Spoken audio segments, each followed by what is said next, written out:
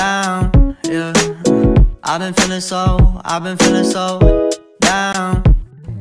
Hey guys, welcome to another edition updates for today. It's the first day of the month of February and it's Shen Yue's birth month. So the other day, Shen Yue was spotted hanging out with friends, the Comic Bang squad, and in the previous snaps, Lini was also with them. Wang Jingshuan also shared this on his Douyin yesterday. And Shen Yue was also spotted at the airport yesterday. She was going back to Beijing and she was with her assistant Miss Ton. When she came to Shenyang, she is alone and yesterday she was with Miss Ton.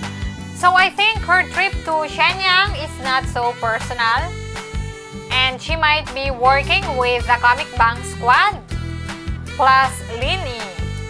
So let's just wait for the official announcement.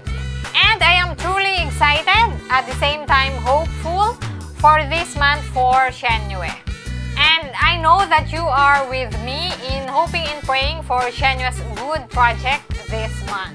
And I think it's about time for her new drama project.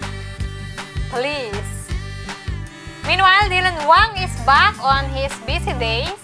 He immediately reported to work after returning from his hometown.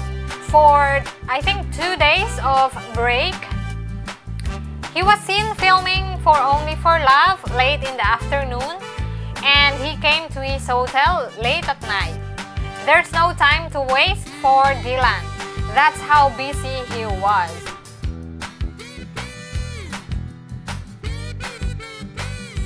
And yesterday, his daily routine in reporting to work for filming Only for Love. And this morning, he was wearing a full face mask. Or is it a ski mask? Or whatever you call it.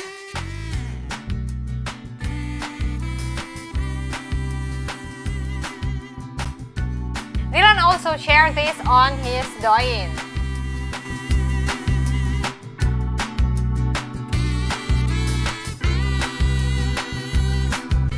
And also, Maybelline New York released a new commercial with Dylan on their Weibo. With the caption, "Listen to the sounds of morning with Dylan."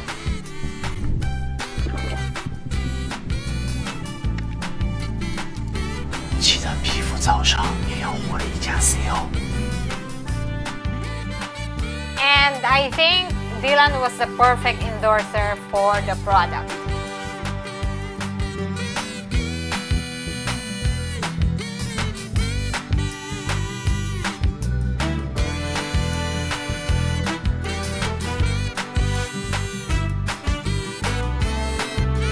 So that's all for now, guys. Thank you so much for watching. Like and subscribe if you haven't yet. And please don't forget to hit that bell button for you to be notified every time I drop new videos. Stay safe, everybody, and don't forget to be kind and always choose love. Until next time, bye!